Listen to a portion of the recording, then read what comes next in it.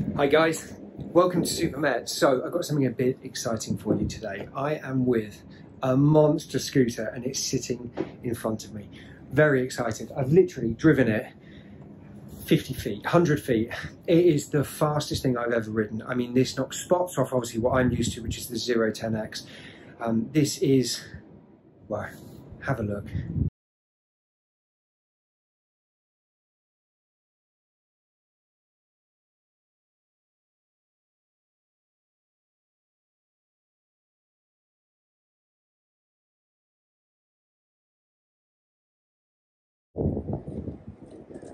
Welcome to the Nami Burn E. Check this beast out. Look at it. There's a few things I would change on here immediately, but there's a few things I love. I mean, look at the carbon fibre. It is huge. Suspension, fully adjustable front and back. It's got a horn you can see down here. Underneath, big old battery pack underneath. Twin motors.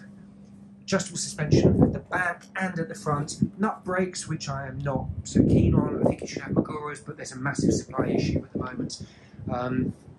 Proper display. It's the first time we're seeing sort of bike style display, which is great. You've got your settings button over here. You've got proper indicators. You've got headlight. You've got your horn. Thumb throttle, which okay, I think feels a bit cheap, but I think this will be a change somebody makes. Basically £3,900, but what a machine. It's an absolute monster. Absolutely love it. So we're going to get it out, we're going to have a good old ride around, and we'll take it from there. You see how high it is? I mean, look at it compared to my Tesla. If I come down, same height, look at the height. It is big, really big.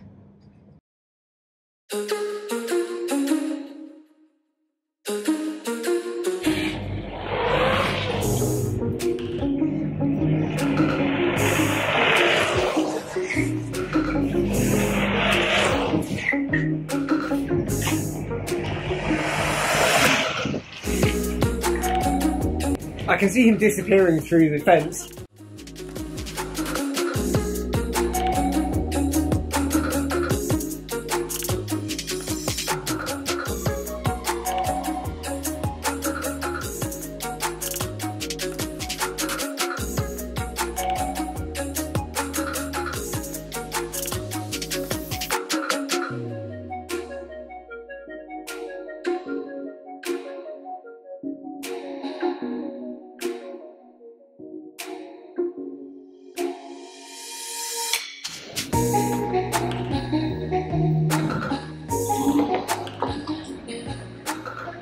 Wow, suspension feels good already. Okay, so I'm doing any speed. I've got a GPS meter on, so we should be able to find out exactly how quickly we're going. We're following Bob from PPT. It feels good, feels comfy. Where are we going? Okay, we're going on the normal route that we take. There's a few people down here. It's fast. Good, feels comfortable. Suspension's nice. Handles well into the corners as well. Let's go for a bit of an overtake.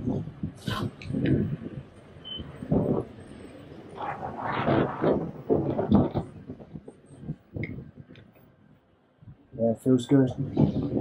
Wow, power. Okay, so I'm in sport mode at the moment. On that corner I put the throttle down as if I would on 010, and the front wheel started to spin. I mean, it is fast. Just to check it's okay. Yeah, suspension's good. Bit of wobble there, in fact. Okay, now we're going to go on a slightly different route, I believe. So, okay, we're going in here. Let's check this out.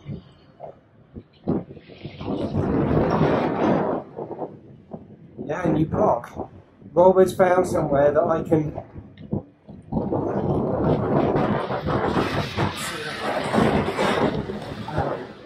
Yeah, it's cool. Brilliant. This is really good. I've even got hills. So cool.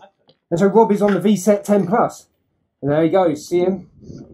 Okay, let's get this beast. This thing is heavy. Okay, let's go up here. Look at this, no problem. What's just wheel spinning the whole way. So cool.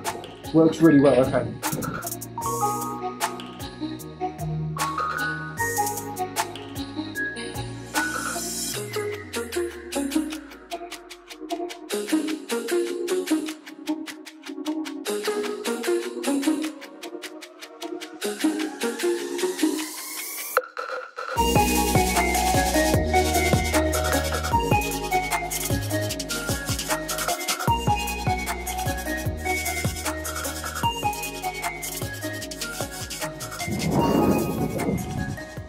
Brakes don't feel that inspiring.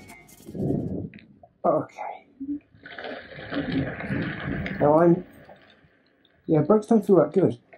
Okay, so let's go over here. It's a bumpy old road here.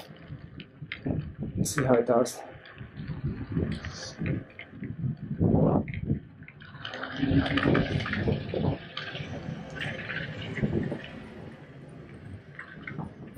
So 25 miles an hour feels fine.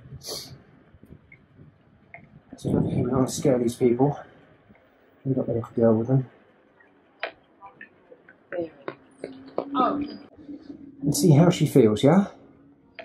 Okay, here we go. Okay, so I'm cruising along at about 30 now. So I'm in the slowest mode at the moment. I'm doing about 32. It's absolutely fine. Suspension's okay.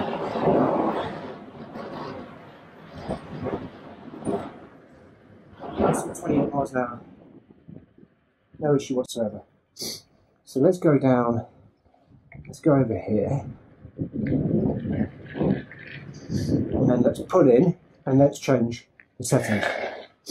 Let's change them. So we're going to go to S, E, X. I don't know what X is. I don't know. We need to find out. So let's try it in S. So this is the fastest mode at the moment. Okay, we'll go down here. Ready? Let's go. Well, yeah, that's faster. So I was at 27 and a bit already. Let's see. That's 25. Yes, she's fast. Okay, let's go over here.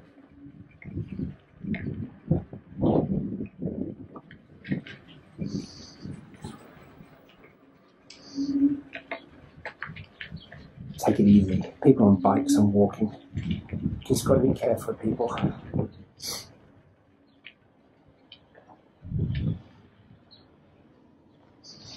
Where should we go?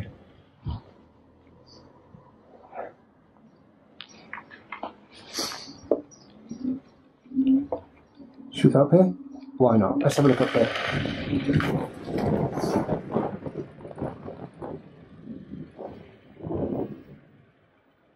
Don't know what is round here. Speed bump. That's a speed bump. There's no point whatsoever.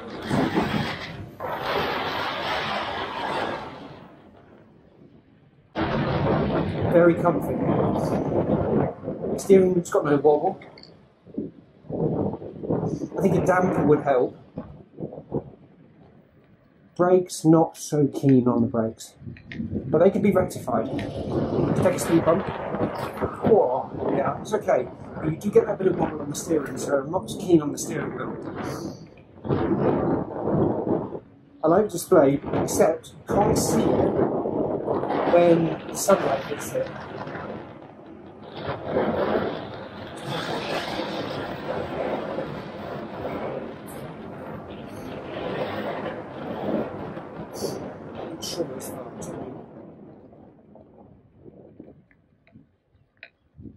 It feels quick.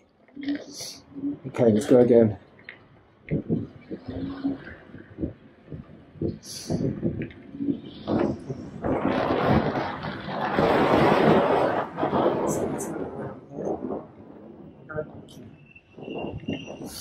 Yeah.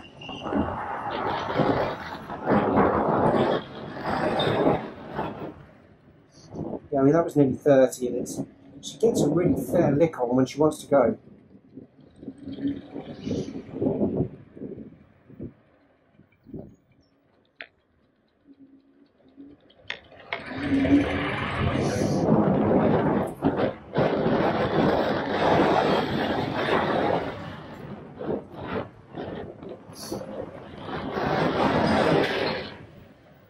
Yeah, I mean, that was sort of, I think 35, and it was stable as anything.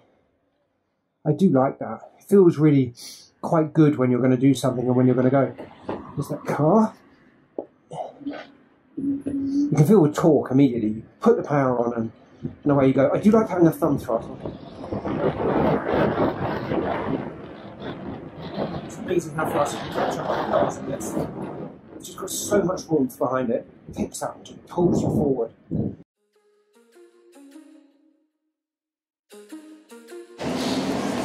Okay, let's have a look around it, guys. So, mineral oil nut brakes, they're hydraulic up front. Carbon stem, which is also metal on the inside with tubing to keep it rigid and sturdy. Nut brakes front and back, 160mm rotors, 2 motors, one at the back, one at the front. Motorcycle style kickstand. I mean, this is, you can see it is so solid. To lift it, you have to really push hard. It's got a proper peg on it, like on a motorcycle. Push that down. Oh, you can hear it click into place. It's just solid. This is the first scooter that I have seen that feels this heavy, this solid, and this stable. I mean, it's really exceptional. The bar is high. I mean, you can see how tall this is when I'm holding onto it. I'm 181 centimeters in height, so what, 5'11". If I stand up on it, it's big. It's really big. Suspension feels good. Let's take that stand up. You can see it's got a lot of give. Construction is solid. Oh, you can hear that thing go down. It's a monster. Okay, you've got twin charging ports just here. I like they're put higher because if there was any moisture or you were charging it somewhere, the rain falls down, doesn't actually sit on top of the deck. I find on the others, like the V-sets, things like that, if they're here, they can get damaged quite easily. You can put your feet on them, you can snap them off. It is a shame these are plastic. It's one of those things, not the end of the world. Twin rapid chargers, obviously it's got a huge battery involved as well. You've got pneumatic tyres front and back, so you can pump them up, standard Schrader valves. Suspension on it is fully adjustable, so you've just got a little turner section here and one on the front, so you can set it to soft or hard depending on your riding style and where you're riding. Bumpers are made from, I don't know, funny material. Feels like PU rim. Not my favourite. I think I would change those over. I don't like this metal work, but again, it's solid, it's strong, it's got an industrial weight to it, feels good. Turning circle is fine. It is heavy, so you find it wants to lean a little bit more, but that's not an issue. The computer I do like, but you can't read it in sunlight. That's the only issue. So that is a bit of a problem. It shows your miles an hour quite clearly until you hit sun, then you can't see it any longer. It is full color display, so there is sort of blue, green, and I can't remember the colors. Let's turn it back on. White, green, and a bit of blue. Tells you what you want to know. So you've got speed, you've got the trip mileage, so 12.1 miles. So I've now done 3 miles on it and no issues. I settled into it in a matter of a few hundred feet. It feels very familiar with these brakes and with these different settings. I do like the feature of the, if that's working, the indicators down the side. I think that's a great feature.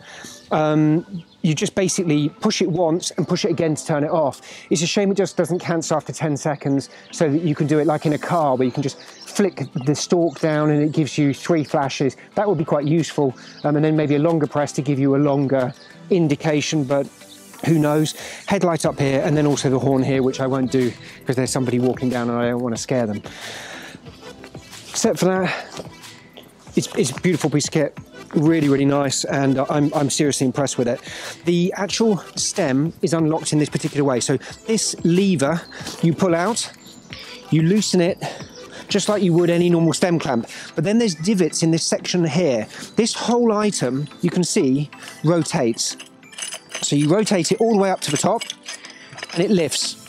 When it lifts, you can then lift the whole stem, and then you can put it down onto a deck. Now, there's a couple of things here with this. This computer on top of the deck is the first thing that actually hits the back of your footrest. Now, that would worry me. That's going to be expensive, so you're not going to be folding this down very often. This is a beast scooter. This isn't a commuter scooter.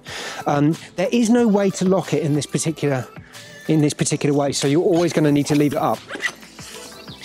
To put it back in, very simply, exactly the same. There's a pin inside here which locates itself. You put it down, you rotate this locking collar, and you do it as tight as you can. Just put feet around it with my race car shoes. Not the best things to be wearing because they're getting oily. Then adjust the side of a clamp, like so, and then you're just going to do the lever up, and we're done. That is the main basis of this scooter.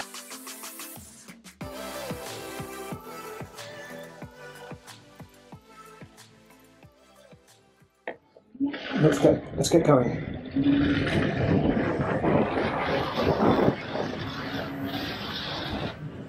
Page 33, 40.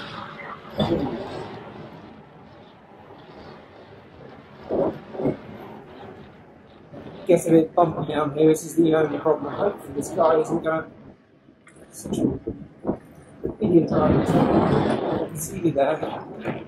I just did it anyway.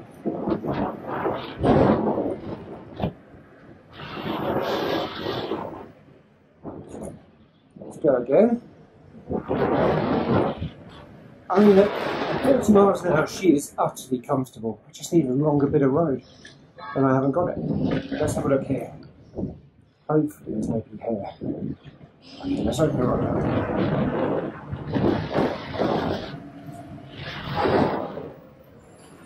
So that's 40. You can hear those brakes working.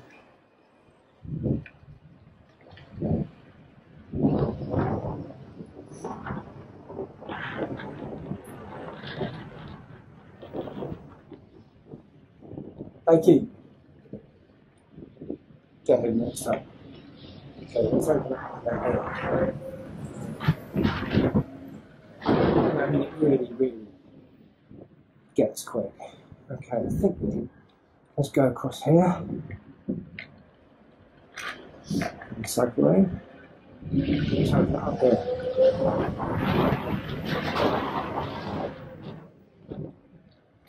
Oh, I keep running out of road. Okay, now this is, we're on a cycle lane. I don't really want to go down here, but let's just see what it's like.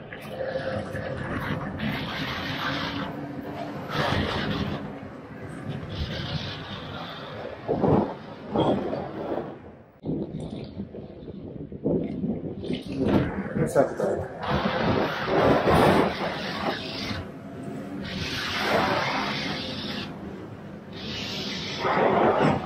Again, that's still 40 miles an hour. I think it needs to be unlocked slightly to get it up to its 60. Okay, let's cross this road and let's get it up onto here. There we go again. Handles well. Okay, and let's get it back down and let's get it over to the shop. So this is where PAT is based.